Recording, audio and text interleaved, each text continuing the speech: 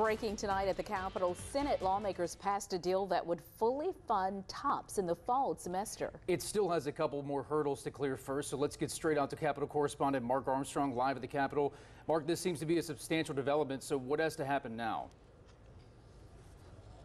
Yes, Michael, at this point, the budget now goes over to the House of Representatives. I'm standing right outside the doors right now. They have until midnight, of course, to concur with this budget proposal, and it does fully fund TOPS just in the fall semester. In the spring, if they don't find any more money for TOPS, it's still going to cost an LSU student on an average of $2,100. So instead of spreading that out throughout the entire year, they're going to just get that all in the fall time. The idea is maybe somehow some more money will pop up between now and December, and money can go to TOPS.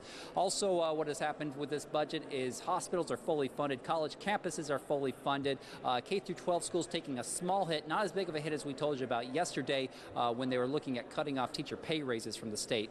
Now, when it comes to TOPS, a lot of debate on that. This was a big issue, a compromise with the House of Representatives apparently for them to front load TOPS and have no cut to it going in the fall semester. And what you're about to hear now are from two senators, one for it and one against it, and then the third person you're going to hear from is LSU President F. King Alexander, who says he does not think this is a good idea to do it this way. Take a listen.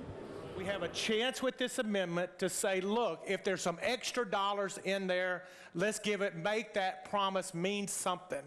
And that's all we're trying to do with this amendment. Because it's disingenuous, it's a false hope to the children that we made commitments to, and it doesn't give them any more money. So if you vote for the amendment, don't go home waving the flag that you voted green on the amendment like you fully funded their tuition, because you didn't. Well, that worries me because I know mid-year you get in a situation where students can't apply for financial aid.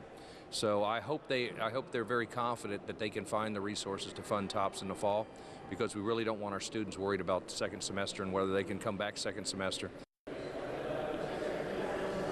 All right, the ball is now in the hands of the House of Representatives. They have less than 2 hours to pass this budget. Michael? All right, Mark Armstrong.